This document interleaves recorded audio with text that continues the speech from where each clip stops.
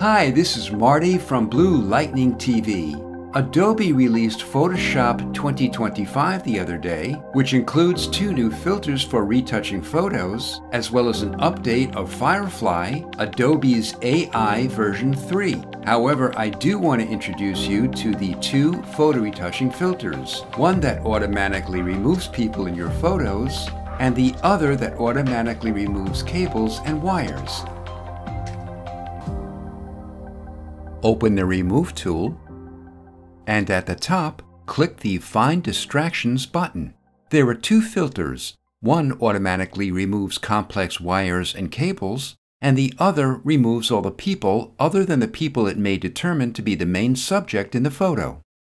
There are 3 modes. Auto may or may not use generative AI, depending on the size and characteristics of the areas we want removed. Generative AI On uses generative fill to do the job. Generative AI Off uses content-aware fill to do it.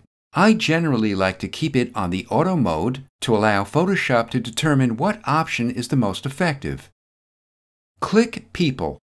This filter automatically analyzes the photo, identifies all the people other than what it deems to be the main subject, and places a pink shape around each of them. If it missed any aspect, such as shadows cast by the people, or in this case, the walking stick some people have, click the plus icon at the top.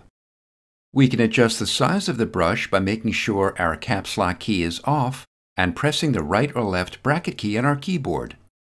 Draw over the areas it missed. If we want to keep some people in the photo, click the minus icon at the top, adjust the size of your brush, and brush over the people you want to keep.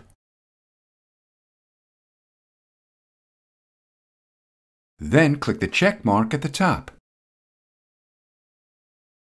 To remove complex cables and wires with one click, open back Find Distractions and click Wires and Cables. This is Marty from Blue Lightning TV. Thanks for watching.